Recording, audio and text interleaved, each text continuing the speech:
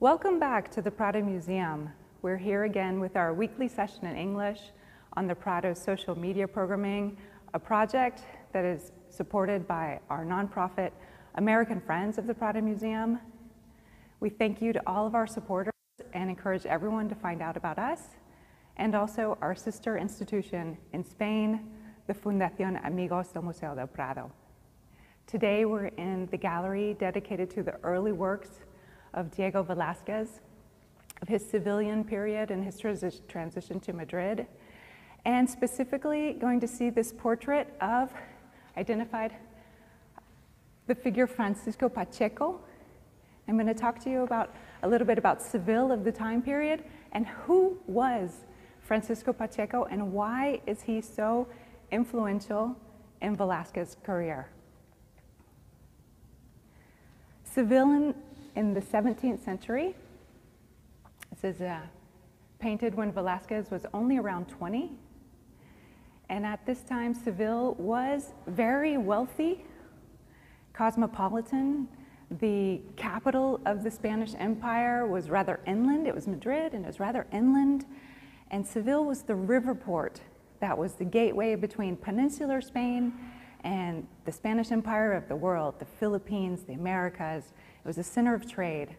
And for the artistic scene, that yes, there was nobility patronage of the arts, but it was the religious orders, the vast number of religious orders and churches in Seville that would give an artist both economic stability and prestige. And it was within this context that Francisco Pacheco is an artist. He will be the master of Velázquez. Velázquez enters into his workshop as an apprentice.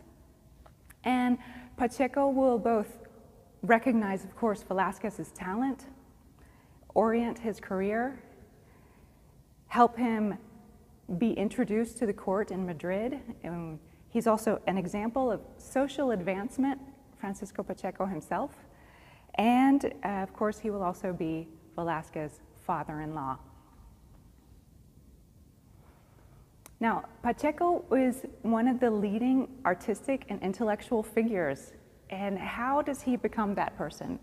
He is the nephew of a canon of the cathedral in Seville, and that's a canónigo in Spanish, so I believe it's canon, and this is a relevant figure in the cathedral. And his uncle was also very curious and intellectual, and he was part of the thinkers. He would have a kind of a forum, a tertulia, get together of the theologians, the artists, the poets, thinking about aesthetics and philosophy.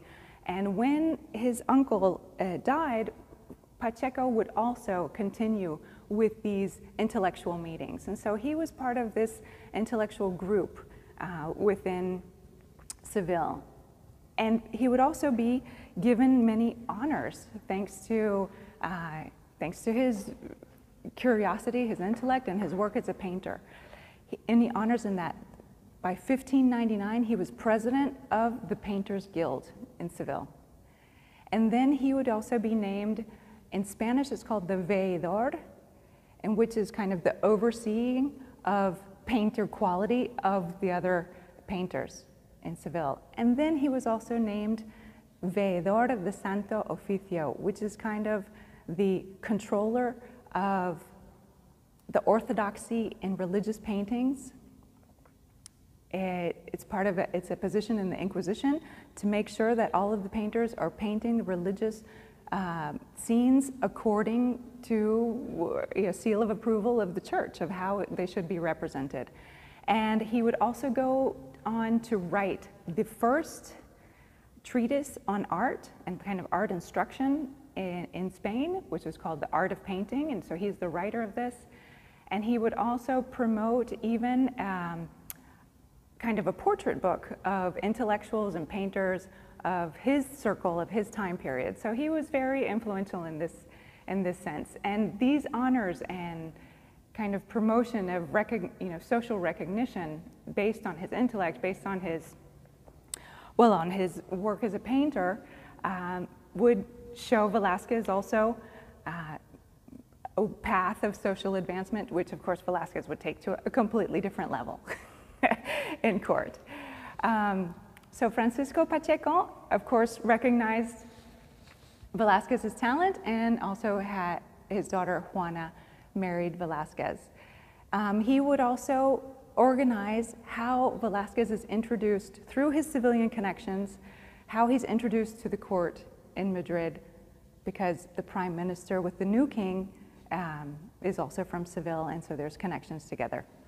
Now, we know the date of the painting because this is very much of what's happening at the first couple of decades in the 17th century.